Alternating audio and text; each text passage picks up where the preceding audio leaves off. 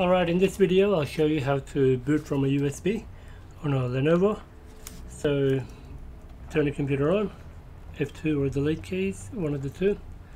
F2 in this case.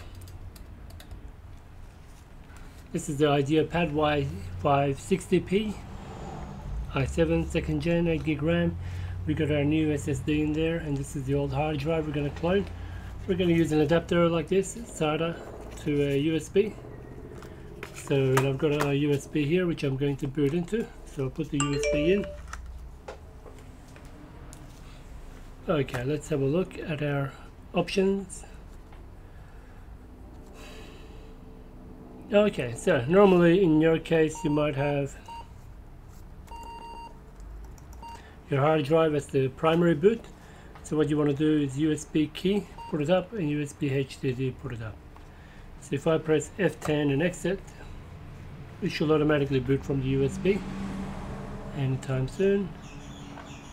This is the Paragon, so I'm going to use Paragon software to clone the hard drive across. There we go.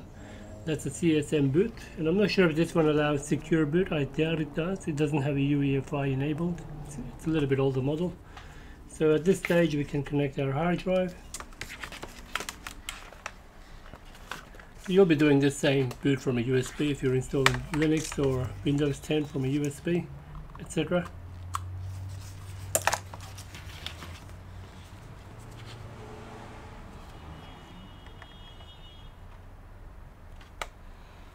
Hard drive plugged in, and I don't think it offers USB 3. Can't remember.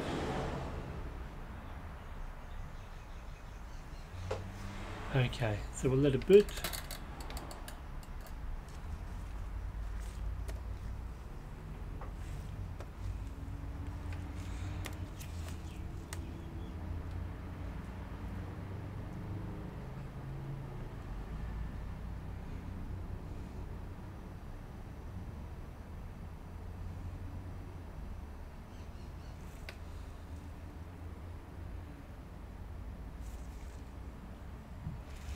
Okay, so we're going to go drive copy, migration, choose our old hard drive, which is the external drive, don't get this wrong, copy this disk,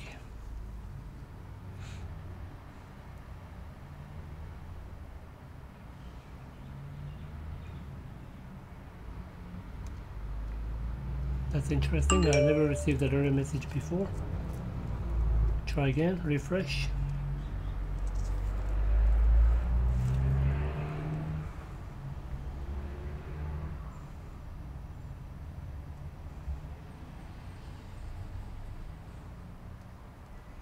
And copy.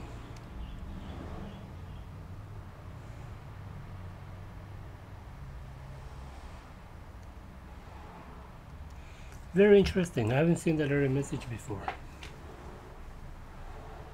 What? Copy this disk. Try one more time.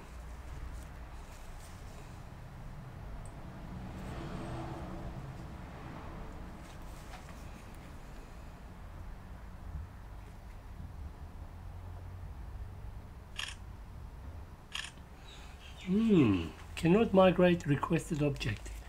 Software did not find requested source object among possible sources. So we're going to disconnect the hard drive.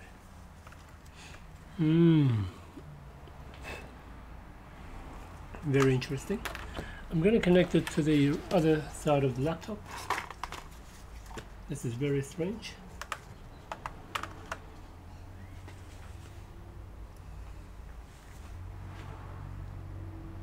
Alright.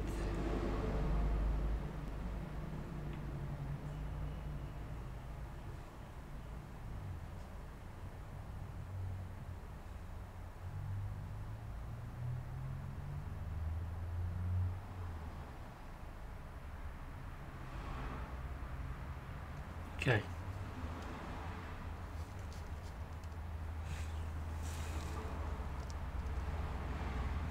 Paragon Hard Disk Manager. Okay. Drive copy. One more time.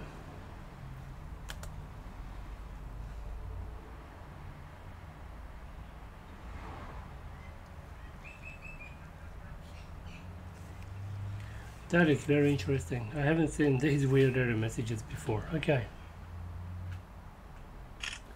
Very interesting. What the hell? Okay.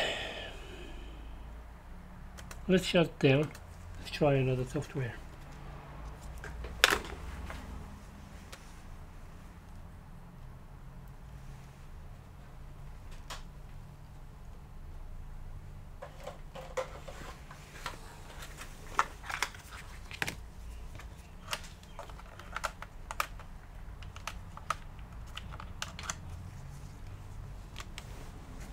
I thought it's going to be a simple process, but it's not. Okay.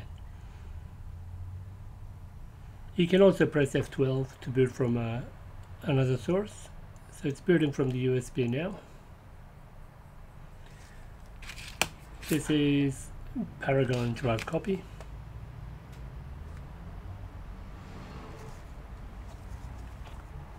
We'll connect the external drive again.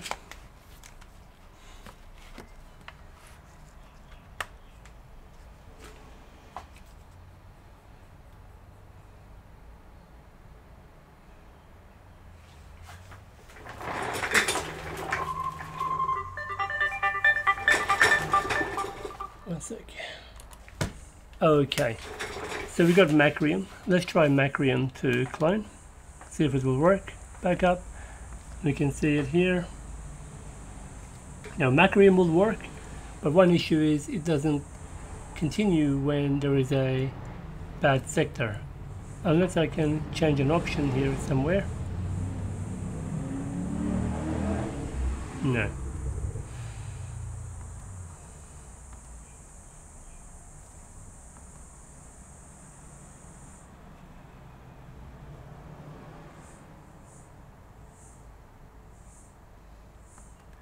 Okay, so it doesn't give me options in terms of what happens if there is a bad sector. Okay, let's do a quick reboot. Try something else. So this is Macrium. It's in the wrong box.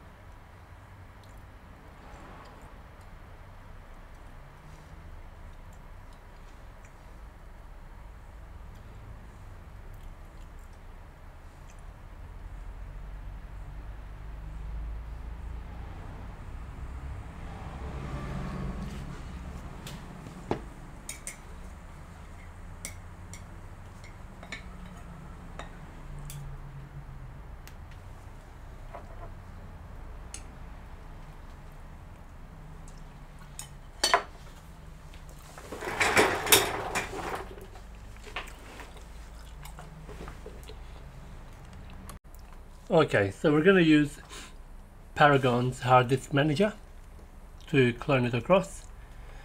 Select the disk, Okay, let's connect our external drive.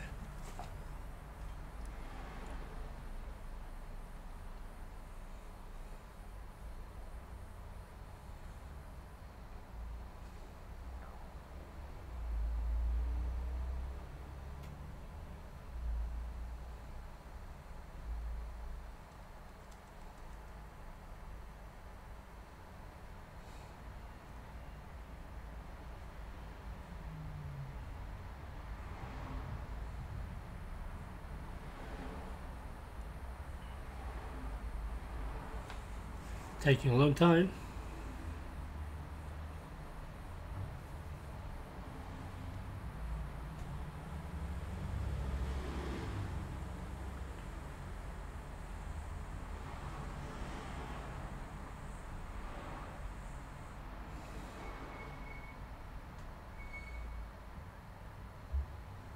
Finally.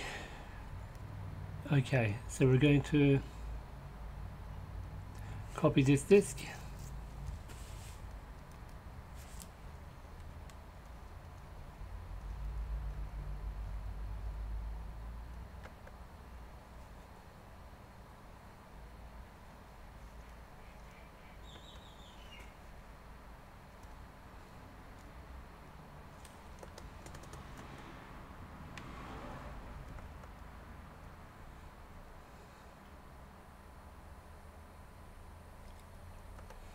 That's interesting.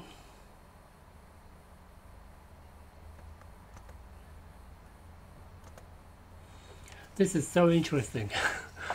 I cannot copy. Copy is available there. I can't copy. What the hell? What's going on? Let's try another adapter.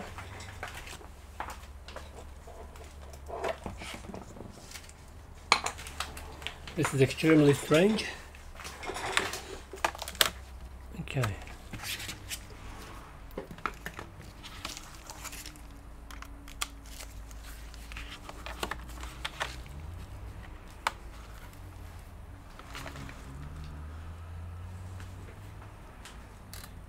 All right, the drive is connected. Let's see.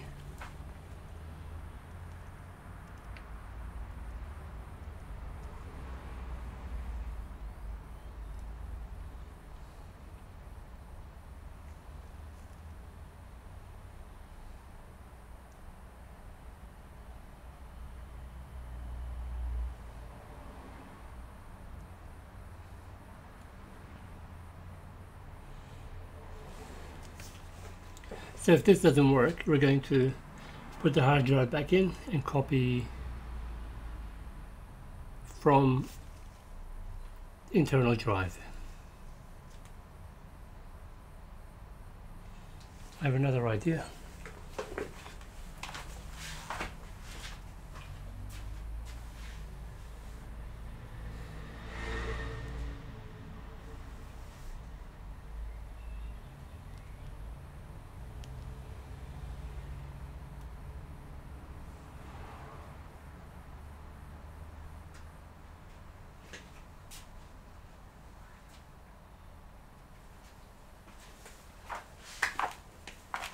Still trying to read. Oh, here we go. Yeah, look at that. Copy this disk is available. Never seen such a weird behavior. Okay, so it's definitely the controller that I used. So we're going to clone into the SSD. Great. Copy now.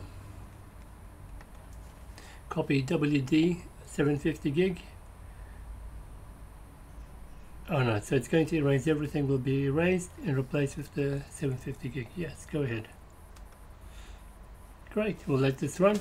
I'll come back to the video later on.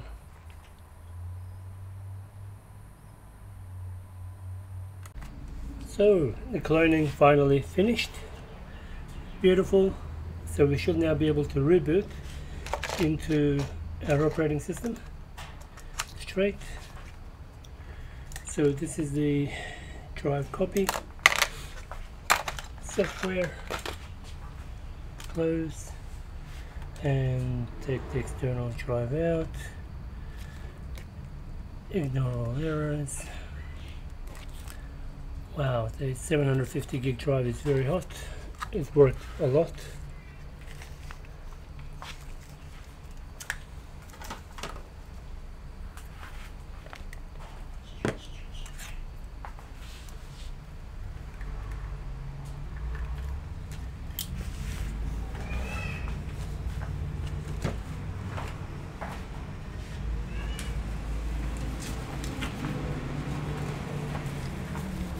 Okay, now power, restart, computer should reboot just fine. And also I recommend changing the boot menu options and put the hard drive first. Say if the client or anyone puts a USB drive that has a bootable system on it, it doesn't make a mess of their boot. So simply bring the hard drive up, F10 save changes and exit.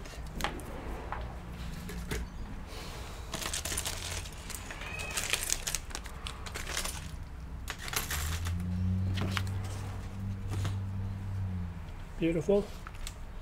It's running cooler, and SSD on a Windows 7, and we'll do the upgrade to Windows 10.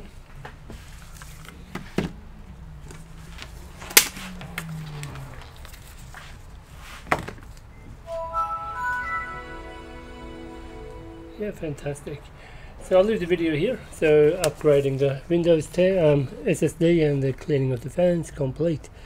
See you in the next one. Thanks for watching. Please subscribe to support this channel.